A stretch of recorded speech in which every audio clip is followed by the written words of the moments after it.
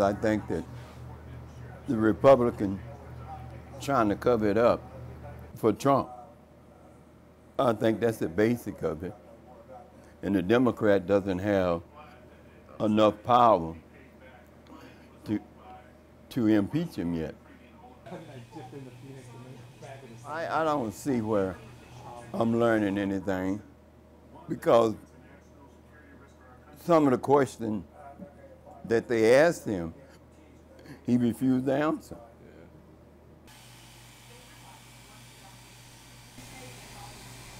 It matters. The simple fact that it's happening, says quite a bit as far as us paying attention to what we know has happened.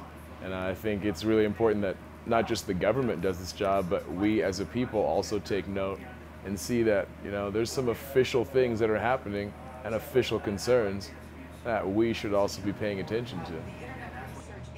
I've learned not to expect anything. You can't hope, you got to get up and do something about it. I really want to see something come out of this, and as far as not just changing policies, but us waking up and paying attention to the many ways that we can all be affected and swayed one way or the other.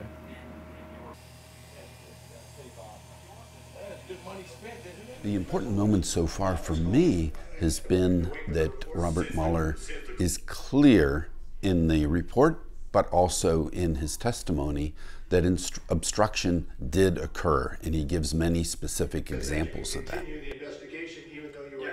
We, as Americans, are interested in people, so to read the report is a challenge, but to hear Robert Mueller talk about the report with Congress people is important, because we like people. The contact between the individuals is important. As I explained, what we then remains our decision today. Let me say, because I didn't read the report, and I think it's a great idea to find out what it actually says. And I like the drama and the fanfare. We conducted an extensive investigation of the generating expired, degenerating from working. I think it's about as expected. I think Mueller's a pretty straight shooter and mentioned that his testimony would be confined to the report, and I think that's what we're seeing. I think that everybody is getting out of it what they expected to get out of it, and there's not any surprises going on. I don't disagree with it necessarily, but I'm not going to speak to any more to that issue. Thank you.